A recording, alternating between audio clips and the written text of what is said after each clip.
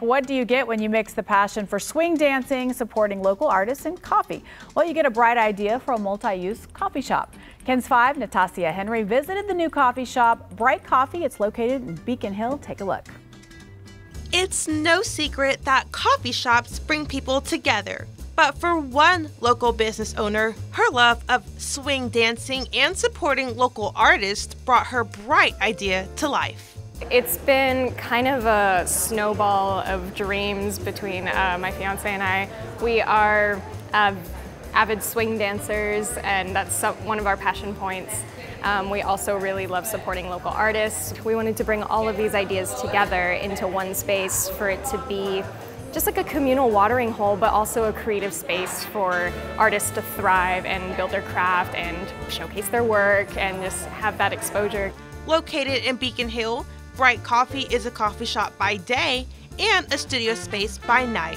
And the menu at Bright Coffee is inclusive for everyone, even if you don't drink caffeine. We serve a standard traditional espresso menu. We also have a few specialty drinks that are Korean-inspired flavors from my childhood.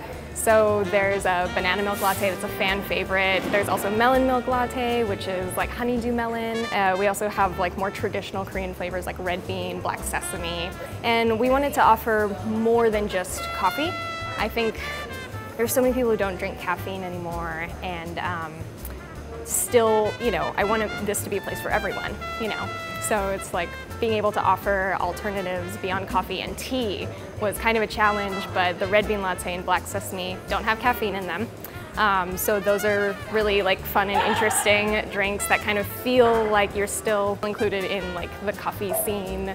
As mentioned earlier, Bright Coffee does change vibes at night, catering to those in the swing dancing community. We definitely put the San Antonio Swing Dance Society at the top of the priority list for folks who want to rent out the space.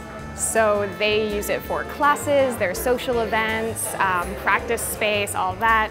Seeing her dreams come to reality has been amazing for her. For so long it was just an idea, just a fun dream, just a what if, and now it's come to fruition, and it being real now is like, has given us so many more ideas and allowed us to meet so many amazing people.